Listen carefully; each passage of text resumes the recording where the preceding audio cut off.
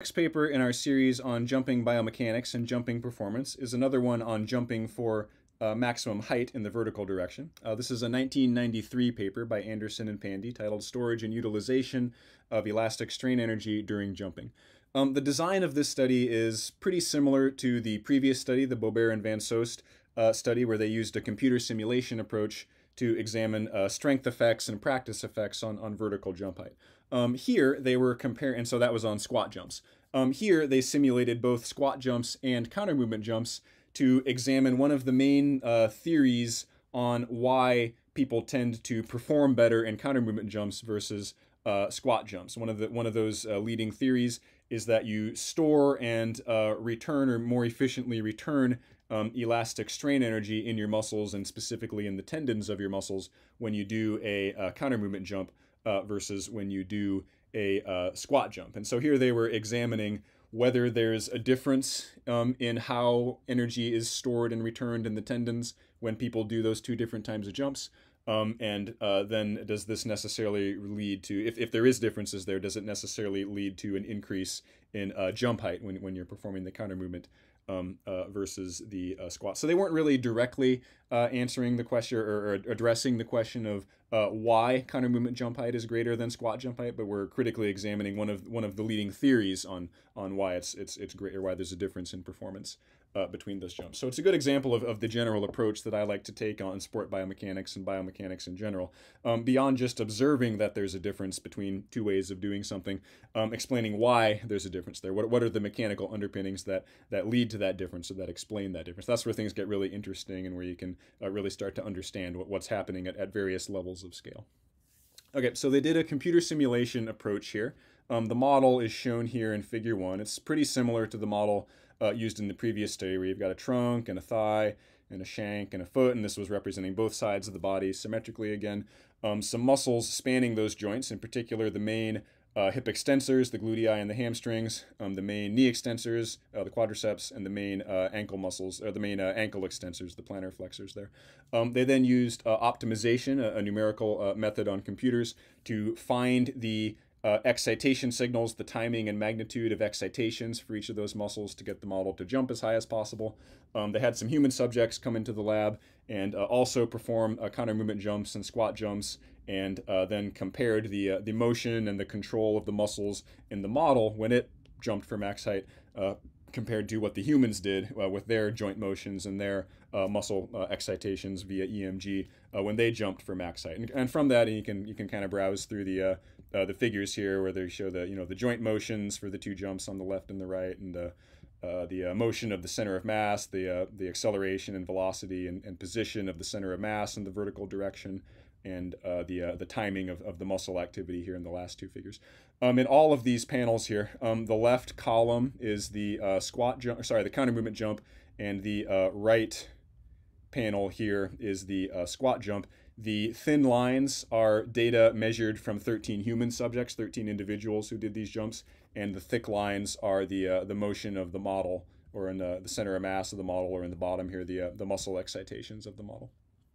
So if you were to take these these graphs here, these lines, and take the thick line representing the model and turn it into a thin line, you'd have a hard time looking at those 14 curves there and picking out the one that's the model. It wouldn't be obvious which one's the human subjects and which one was the model. So some pretty good confidence here that the model was moving in a way that was similar to the human subjects, and controlling its muscles during those movements in a way that was similar to human subjects. Now that's important, because what they were doing here was examining with the model something that we can't examine in human subjects. It's a little bit hard to glean from the simple drawings they have here, but each one of these muscle models has a representation of the fibers and a representation of the tendon for that specific muscle. And from the simulation results here, you get the forces in the individual muscle fiber groups, and then the energy as a result stored and returned by the tendon when it's performing these motions, in this case a simulated squat jump and a simulated counter movement jump. In a human, we can't really measure those things, at least not easily. You could go in and attach like strain gauges and use imaging of some sort to sort of measure these things. But certainly in a human, it's not accessible and impractical or impossible some of the time to actually take those measures on a live human subject. We can't really easily measure like energy stored and returned in 6 or 7 different muscles in human tendons while they're performing movements like that. That's just not something we have the technology and equipment to do, at least currently in human experiments. So we can use models to estimate these things. And if the model moves in a way that's similar to data that we can measure on humans, then we gain some confidence in drawing conclusions on humans from the model-based data that we can't measure on humans, like the muscle forces and the tendon energy storage in return. Okay, so what did they find here? Key take-home message here is that there was a small difference in the amount of elastic energy stored in your tendons when you do a counter movement jump than doing a squat jump. It was a little bit higher in the counter movement versus the squat, but not dramatically higher. There was a large difference in the source of that elastic energy, like where it came from, what was actually performing the work on the tendon to stretch it and store that energy. But then there wasn't much of a difference in the height that they got to. Actually, in the simulation results here, their counter movement jump height was actually a little bit lower than their squat jump height, which is unusual. But they I won't go into the details, but they give some pretty plausible explanations here. I would say why they got that result in the model and why it's not a big deal, why it doesn't compromise drawing inferences on human jumping, where counter movement jump height is typically greater than squat jump height. So to further explain what happened here and the main ideas, rather than just talk at you over video and highlight text and stuff, I'm going to pull up my video. And let's revisit our rubber band friend here, my favorite model of muscle. So think of the rubber band as being like a tendon, and think of my hand here, my left hand, as being like muscle fibers, right? I take the rubber band and I pull on it with my left hand. I produce a force with my left hand pulling on the rubber band to stretch it. Okay? And when I stretch it, I store strain energy in the rubber band. And then when I release it, that strain energy gets returned as kinetic energy, energy of motion that causes it to shoot out of my hand and across the room here. If I pull it with a small force, I stretch it just a little bit and I let it go, and it moves pretty slowly. Right? If I apply a bigger force to it, I stretch it a lot, I store a lot more strain energy in it, and I let it go, and it shoots out of my hand a lot faster. Okay? So the more that you stretch the rubber band, the more strain energy gets stored in it, and the more kinetic energy you get out of it when you let it go. Okay? Now, think of the rubber band here as a tendon, and think of my hand here as muscle fibers. Okay? My nervous system activates the muscle fibers. They respond by producing a force. They express that force on the tendon, and the more force they produce, the further they stretch the tendon. Okay? The further they stretch it, the more strain energy they store in the tendon, and the more energy you have in the tendon to potentially become kinetic energy or to potentially become work performed on the center of mass to raise it up above the ground and to get a high takeoff velocity and end up shooting off the ground fast and going high up into the air. Okay? So differences there, differences in the amount of energy stored in tendons in terms of stretching tendons with fiber forces, and the return of that energy as kinetic energy and as work done by the tendons on the skeleton, raising it up into the air, is one of the key theories, or has been one of the key theories, on why people tend to jump higher when they do a counter movement jump versus a squat jump. Now let's kind of critically examine if there's a strong basis for that idea, for storing more energy in the muscles and in the tendons when I do a counter movement jump versus when I do a squat jump. So let me try and angle this so that you guys can see most of me here. Okay, so here you can see most of my body. You can especially see my 3 main lower limb joints that were in the model here, my hip and my knee and my ankle. So here in the simulations and in the human experiments on human subjects, they were doing a counter movement jump, which has this dynamic squat, and they were doing a squat jump, which has a static squat. Right? Like I don't magically just start in a squattic posture. I have to start upright like this, and then I squat down to that posture. But I hold that squat. I hold it statically. Okay. And then after I've been holding it statically and after I get all my velocities here settled out to 0, then I do my jump, okay, without a counter movement. Right. So in this particular study, and in any, I would say any good study that's trying to compare squat jumps and counter movement jumps on kind of like an apples for apples basis, the depth of those squats should be the same. And ideally the specific angles of the joints that you use to get to those depths should be the same or very similar, right? So like when I'm doing my counter movement jump, you can see that I get to a certain depth here when I squat down and counter back up, okay? So I deliberately didn't go very deep there.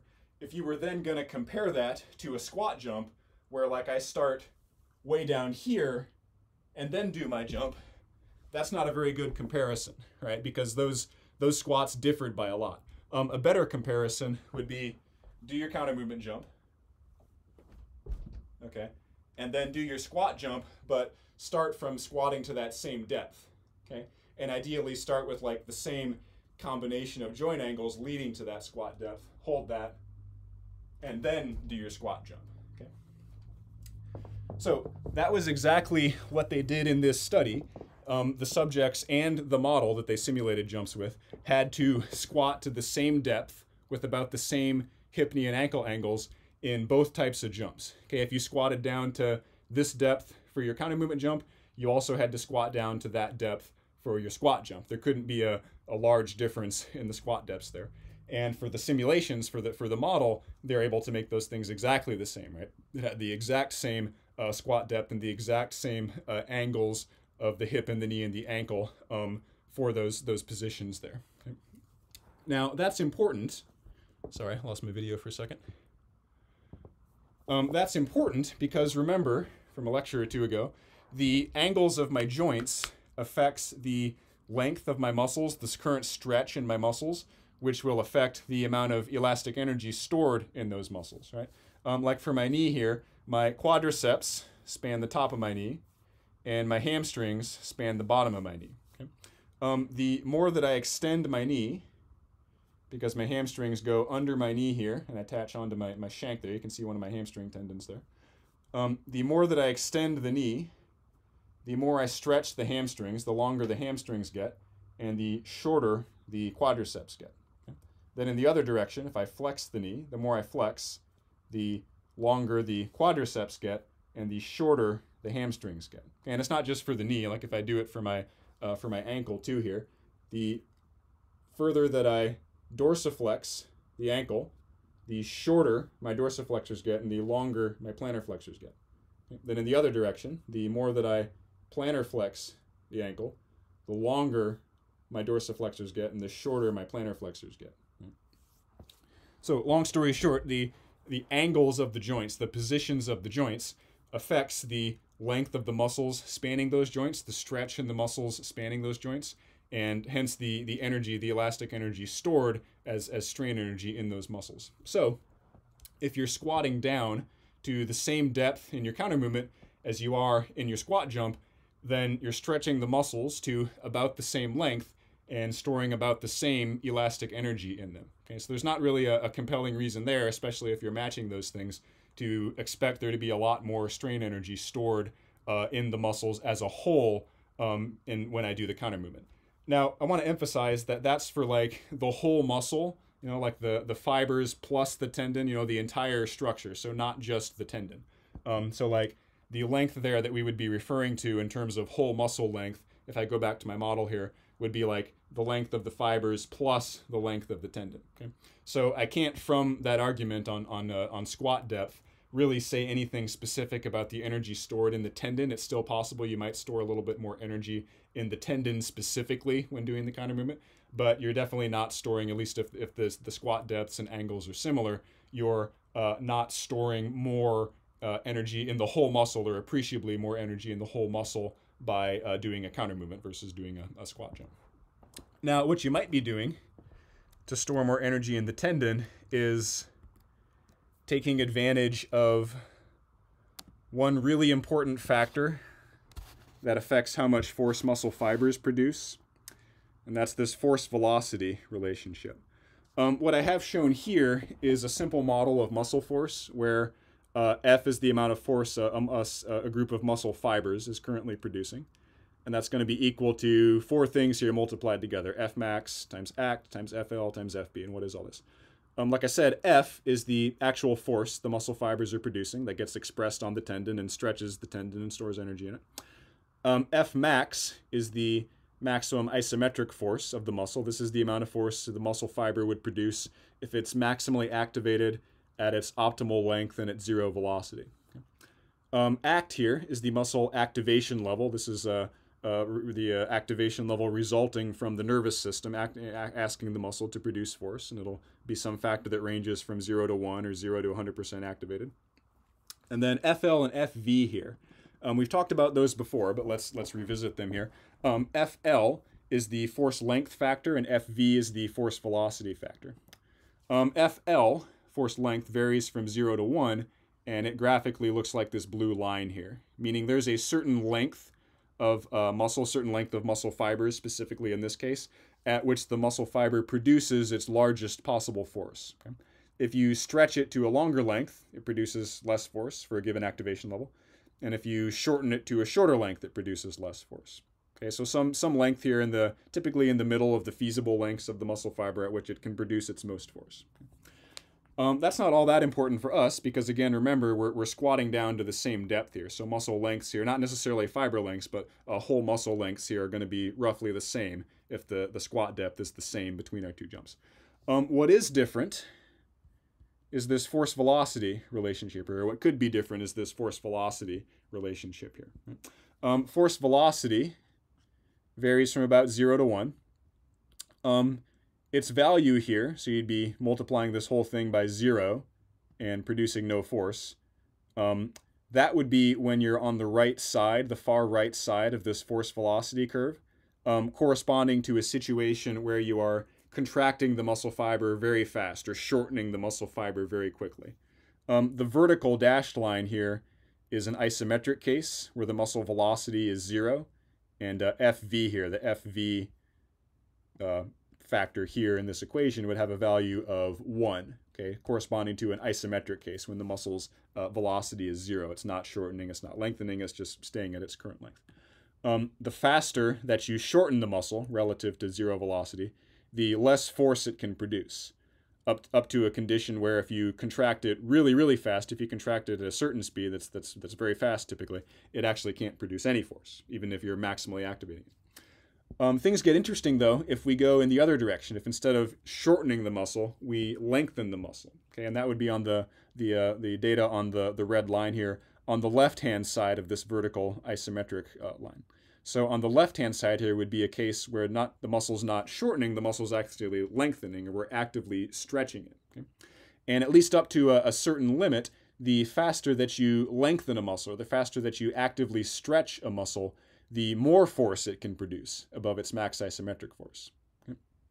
So more force in the muscle fibers, larger force expressed on the tendon, possibly stretching the tendon more and stretching it with a larger force and storing, performing more work on the tendon from the muscle fibers and storing more elastic strain energy in the tendon from that larger force expressed on it by the muscle fibers due to this force-velocity relationship.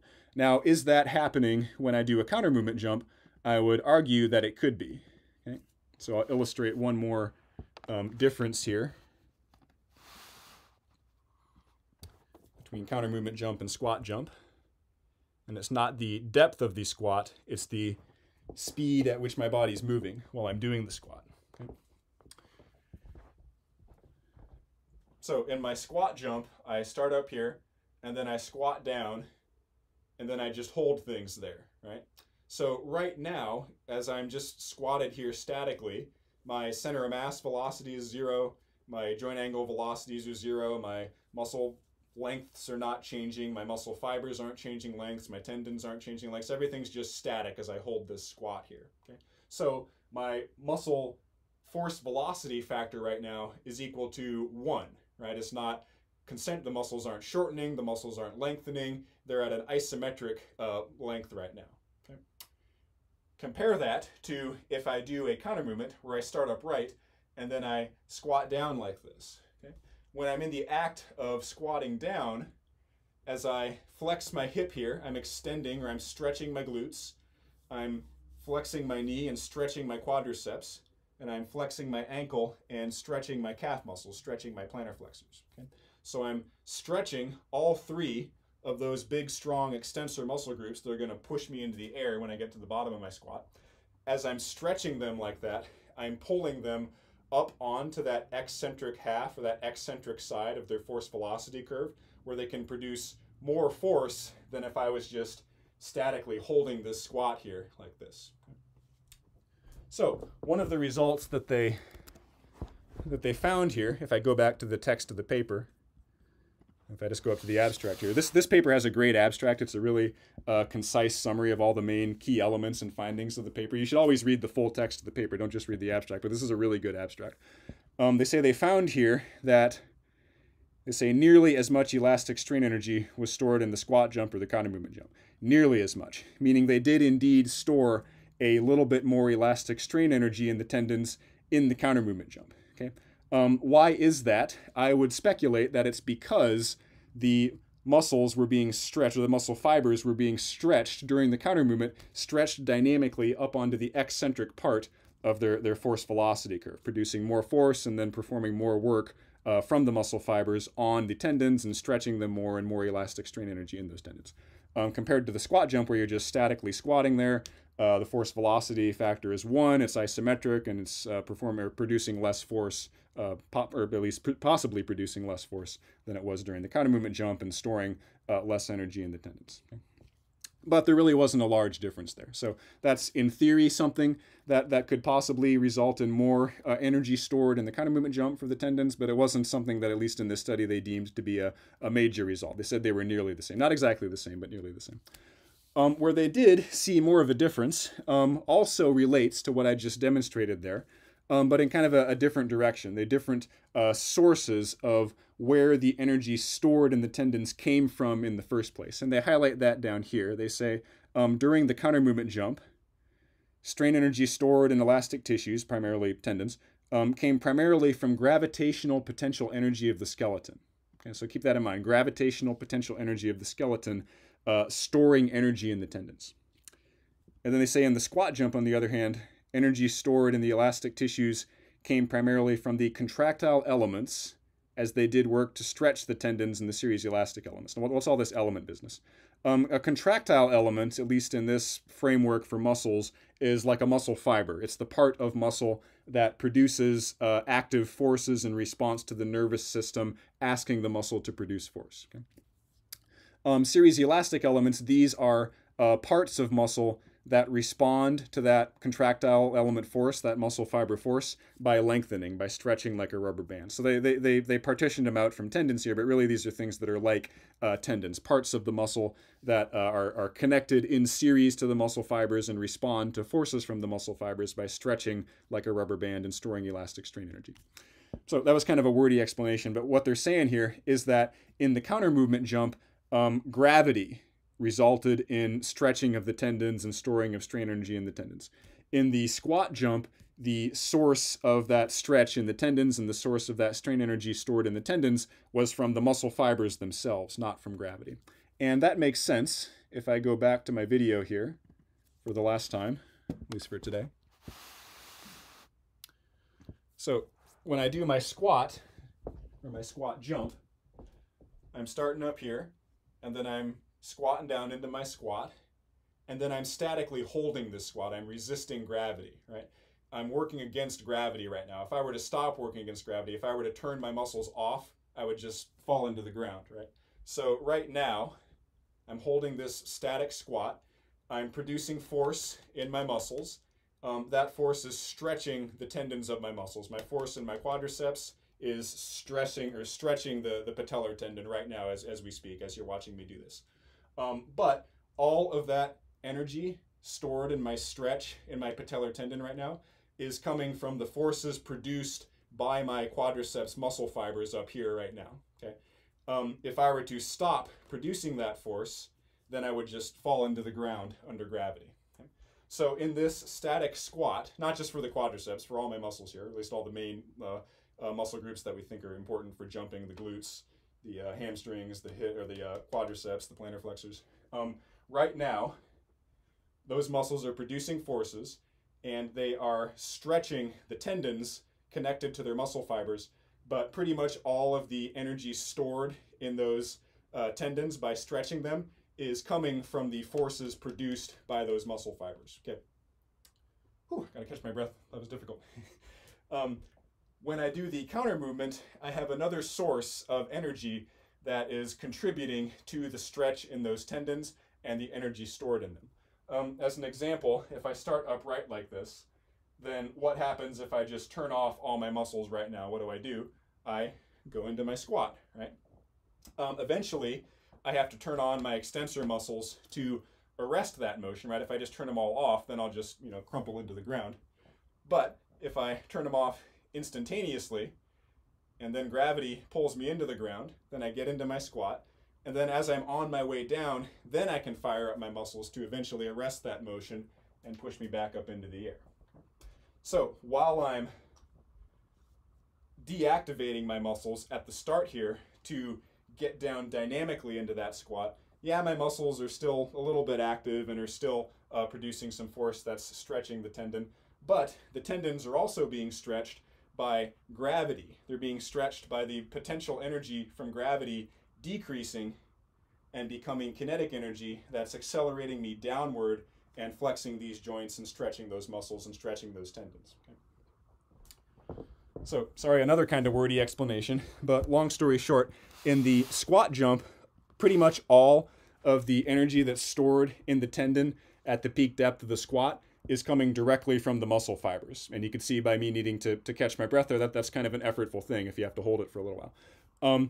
In the counter movement jump, you are still stretching the tendons with your muscle fiber forces directly with the work done on the tendon by the muscle fiber, but you're also stretching the tendon from gravitational potential energy, from gravity doing work on the body to accelerate it downward and move it downward and stretch the tendons as a result of that. Okay?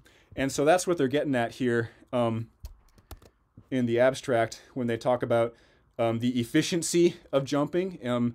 They actually found here in the model that there wasn't a difference in jump height for counter movement and squat jump, which is a little unusual. They offer some explanations on why that was the case in their model and why it's not a big deal in terms of drawing inferences on real human jumping, where we tend to see people jump higher with the counter movement jump. But here the model actually jumped a tiny bit higher with the squat jump rather than the counter movement. But they make some arguments on why that's not a big deal.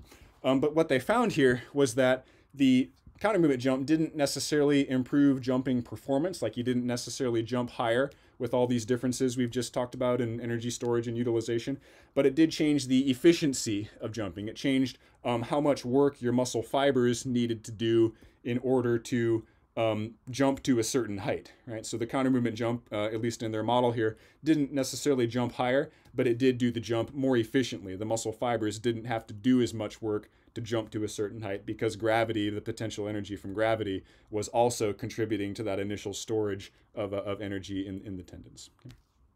So counter movement jump, at least based on this theory of energy storage and utilization, not the most compelling theory in the world for why counter movement jump tends to be higher, but could be a compelling theory on counter movement jump height or counter movement jump being easier or being more efficient, right? Maybe this is why if we ask people to jump, most people tend to do a counter movement jump because it might perform better, but it also is typically the easier thing to do, the more efficient way of jumping to a particular height or maybe even jumping to your max height. Why is counter movement jump height higher then if it's not due to energy storage and utilization? They don't really directly address that here, but I'll give you kind of a preview that we will talk about later. Down on, where is it? I think it's page 4 of their results, the last paragraph of the 4th page. Here where they're describing the time of ground contact. So how much time the model or the subjects spent on the ground doing these different jumps. They say the model took about 1 second to leave the ground when it did a counter movement, so it spent about 1 second on the ground to do the counter movement, versus about half a second, 0.45 seconds for doing the squat jump. And similar result here for the human subjects. When they did the counter movement jump, it took them about 1 second of time spent on the ground. when they did the squat jump, it took them about half a second of time spent on the ground. So even though it seems like you might be trying to minimize time taken on the ground, if you've had anyone coach you to jump, they might have taught you to like do the movement fast, like do the movement explosively. You might think, well, I want to minimize time on the ground, right? That's how I jump high. In the counter movement jump, where people tend to jump higher, they spend about twice as much time on the ground as they do in the squat jump. Okay? So I'll leave you that there for now to ponder, because this is getting to be kind of a long video. But that is, I think, a key reason why most people jump higher with the counter movement jump. They don't spend less time on the ground, they spend more time on the ground. So think about why that might be. Why might spending more time on the ground be beneficial for jumping higher? Okay? And we will revisit that in the next video.